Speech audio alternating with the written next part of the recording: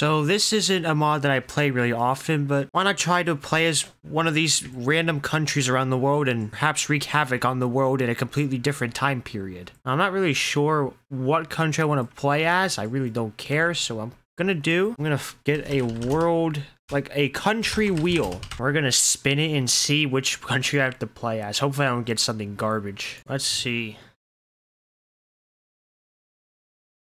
Indonesia. This might suck. Oh geez, we actually get a decent amount of divisions. I thought our army would be a piece of shit, but guess I'm not that used to modern countries and their capabilities. Ah yes, 25 years behind modern technology.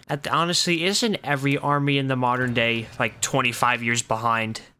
Probably. Honestly, this country actually might not be that bad for Millennium Dawn. You get quite a bit of civilian factories, get a decent amount of research slots. I'm not gonna complain. I thought this was gonna be as miserable as HOI4 Australia, but might be able to do something here. Oh shit, we're at war with somebody? When did that happen? I didn't even notice. Guess I get some early content here if I can make it there on time. Jesus Christ. Eat this, nerd. Am I tasting an encirclement on the horizon in the first weeks of the game? If we can break through anyway, Jesus Christ. Man's got like 2 people and no fucking will to live. There you go, thank you. For some reason this one had to do it for you. Seems like planes do make a pretty big difference in this mod. I took like, what, 20 bombers into here and all of a sudden we're winning every battle? That ain't a little modifier. That's pretty big.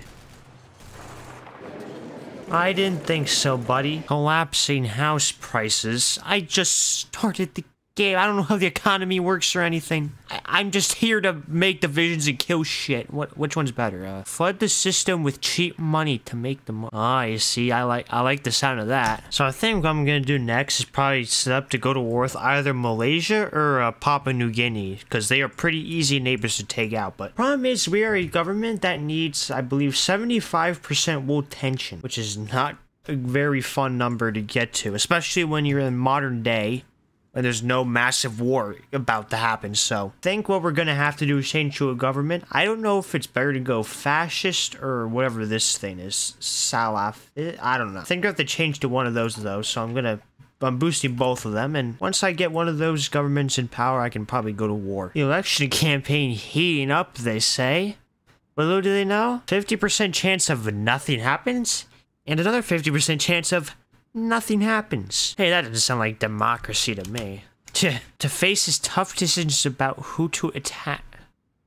No one's writing against you. Oh, so much for that 100% chance nothing happens. So that little reformation ended up failing quite miserably. Yeah, we're a bunch of political power and debt now. This is a little boring, but hey, we're working towards the nationalist path. Japan attacks our independence, and all we have to say is, not cool. Dude, that sounds like some oversimplified history shit right there. You know, I was about to say, honestly, I thought Indonesia had more manpower than this. I was worried because, like, I only have 134,000 in the field, and there's only 92,000 available. So I was like, damn, what happened to Indonesia's big population? And looking at some of this stuff, I realized minus 95% recruitable population. We are recruiting 0.1% of our population. That really does put into perspective how just massive Indonesia is. I underestimated it, and this might actually be pretty fun when I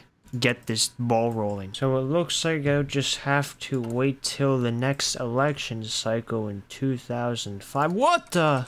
Oh, totally misclicked that one, guys. There.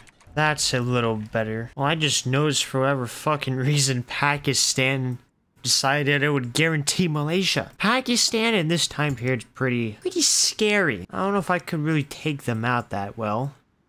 So we're gonna avoid Malaysia for now. We're just gonna go to Papua New Guinea, where there's absolutely no hope, at least until I show up.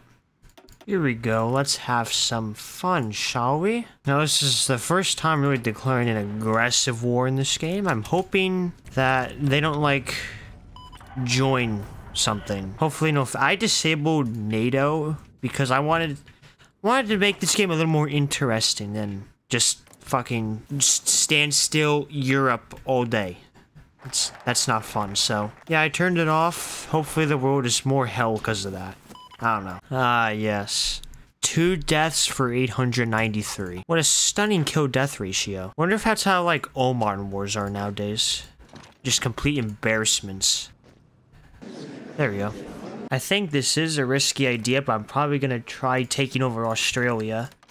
I could definitely see the importance of having this vast wasteland. There's a little bit of iron here, and I kind of need that right now. Our resources are looking a little thin in Malaysia. It's almost like Japan. We have to expand all across the entire Pacific. Just gotta make sure Mr. Bush doesn't get any ideas with us. He's probably too worried about Middle East right now. It's fine. I will say about this mod, they actually make it a lot harder to just make a complete massive army to blob the world. I can put a lot of factories onto like basic infantry equipment and stuff, and it still takes ages. Like normally in HOI4 I could get 1 factory to do this. Now I need like 6 of them. After probably having the game on for about 15 minutes, 280 days have finally passed. Now hopefully no one will interfere with this war. Looks like they didn't really contest the sea that much. Just hopefully I can take this port. Wait, I might be able to pull it off. I am stressed out of my mind right now.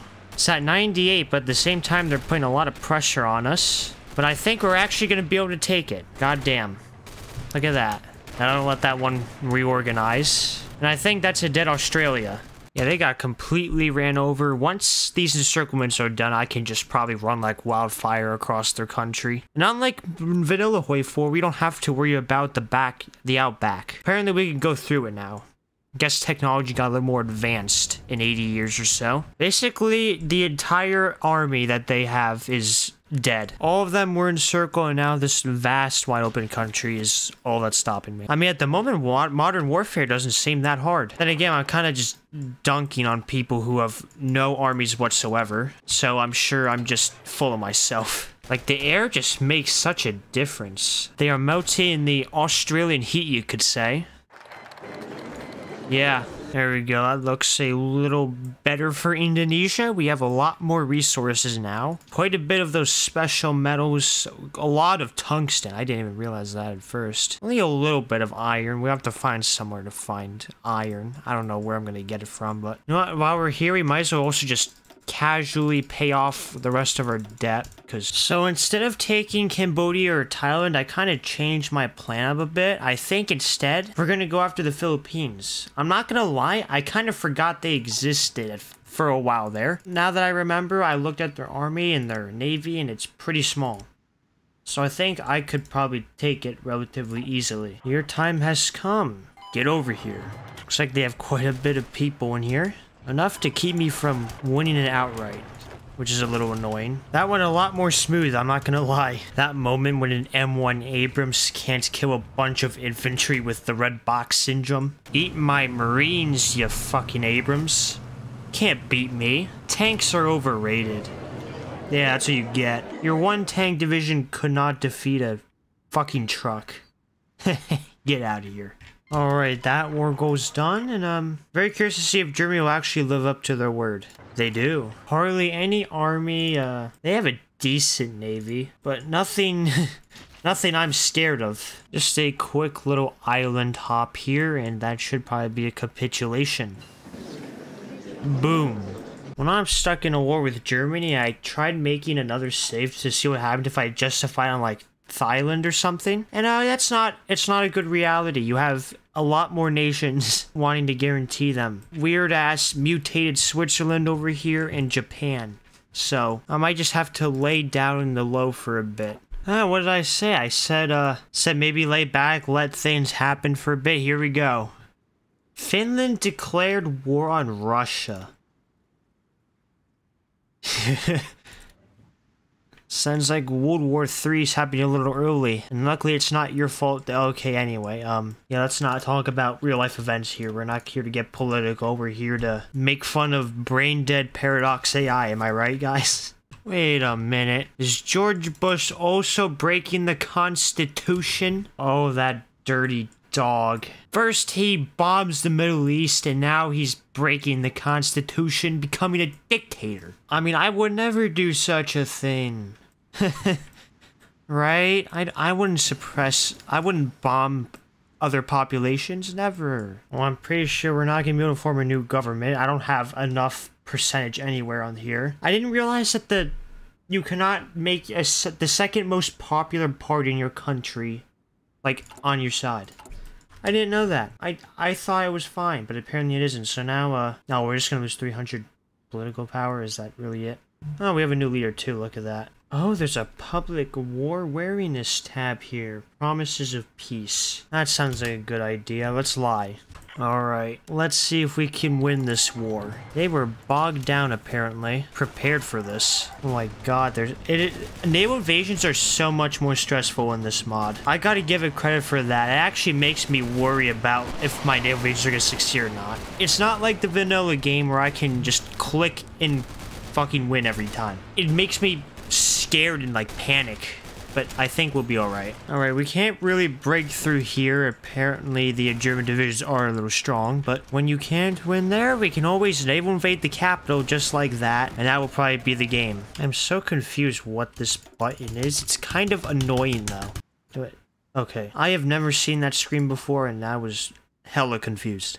There we go. That was a little nerve-wracking in the beginning. I'm not gonna lie with you. I don't know when the Germans got here. All I know is that this is gonna be a fun killing. Oh, we caught some infantry vehicles. Very nice. I was hoping they'd be stupid and put a lot more into there. That would have been funny. Never mind. I guess my wish actually ended up coming true. They just dumped, like, everything into Can't believe they actually fucking did that. I think the best part is my Air Force is basically unopposed. They don't have any airports. Their closest airport is probably in, like, Munich.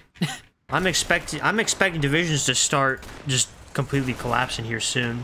There goes some divisions. They're starting to pop now. They had no airport. They had no way to protect from the bombing. That's what happens. Now how many divisions do you have? 2. Still have 100% war support though. Gotta love that optimism. I tried to see if I could establish maybe like a naval base or something so I could naval invade Germany from Europe or somewhere. The only person who seems to be willing to do it is Sicily here. But I don't know if I can even do that because I'd have to go through the Mediterranean and everything. But I did notice something. Damn. She a baddie. Alright, I'll stop being a creep now. Let's get back to destroying the world bit by bit. Look at this. Partial draft for men. Mandatory service for women. Not only is your military retarded, it's also sexist. Okay, I may be fascist, but I ain't a bitch. Alright, so I am currently investing in Greece. We are building a few roads in there. We're improving relations. I could definitely see being able to get access to these guys killing Turkey, and that could be our little bridge to Europe. Just depends how far I would get. You know, I think I'm gonna break a rule here. I think I'm gonna use console commands and allow myself to actually create a faction. Because I think it's just dumb that I'm sitting here, unable to get a faction, unable to get a spirit to make a faction because this focus tree is bland as something. I can't think of anything clever, so it's bland. Boom. Look at that clever name. The Indosphere. That is a goofy name to say the least. So yeah, I don't think Greece is gonna last much longer here. They're getting completely annihilated by Turkey because they're spreading all their army thin, just doing AI bullshit. So I'm here. I think we're gonna try rushing into war with 2 Sicilies. That way, even if Greece dies, we'll still have somewhere in Europe to be. Alright, let's see if we can actually stick a landing onto 2 Sicilies here. Oh my god, dude. I am going to go insane. Why do we launch them separately? What was the point in launching it separately? Okay, we got out of Greece just in time from the looks of it. Alright, we basically got them surrounded in this port. I don't know if we're gonna be able to kill them though, which is why I'm kind of being a wuss and building a port here, but yeah, we kind of beat the shit out of them this time. Although I think we're now starting to have some success in this city. We just encircled we killed a couple in the encirclement. Yeah, that took a very long time, but looks like the port is finally gonna go down. 8,000 men just to take that city. Oh damn, Italy is, whoa. Is that a civil war? So this is actually a bit tricky. Technically, in order to get anything from this, I have to declare war on this Italy. So if I don't, then they're just gonna get all the land and all this fighting's for nothing. Problem is, they have the democracy, which means they'll probably join some stupid fucker like these guys. Turkey, United States. Yeah. Alright, I saved the game in case something does end up going south, but nonetheless, it's time to fuck some shit up. Hopefully. I'm gonna be honest with you, my hair might be gray by the time this war is over. And I'm one of those Zoomer people. That's just how painful this has been so far. Oh wait, we might be breaking through. Even the game has no idea what it wants to do. It's breaking apart by the seams. I know one of these days I'll break through. I might have my fictional grandkids by the time I'm done with this war. Finally, yes! Now we just gotta deal with the other civil war, which I don't think will take very long. They're not really guarding their ports that extensively. Got them pinned in all directions. I don't think they're gonna be able to live for much longer. They're putting up a decent fight, I'll say that, but come on.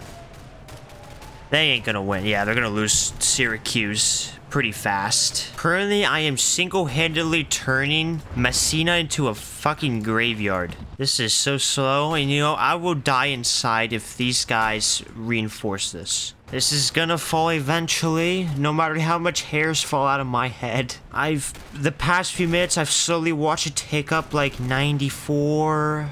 95, 96, and so on. And we're 98. That probably means we are a couple minutes away from killing shittily. I cannot wait. All right, we're at 99 territory. Come on, so close. I can smell the drops of victory. Come on. I'm gonna ignore this research till we win. Come on. One of these days it will happen. I know it. Oh, come on. Ooh, that's a slam dunk. How you fighting him? No wonder you're... Oh. How the fuck? Dude, they're fighting a mountain right They just encircled a mountain. How did they just encircle a mountain? See, now the problem is, how do we get to Germany from here? The answer is we don't, because it's currently 4 AM on the day I'm supposed to be uploading this. That's probably why I sound very tired all of a sudden. All I'm really in the mood to do right now is an outro, so if you liked the video, please hit the like button. I would appreciate it very much. It makes my ego a lot better. And if you really, really liked it, you can always subscribe, but you don't really have to do that. I'm too tired to beg you right now, so I'll see you later. Bye.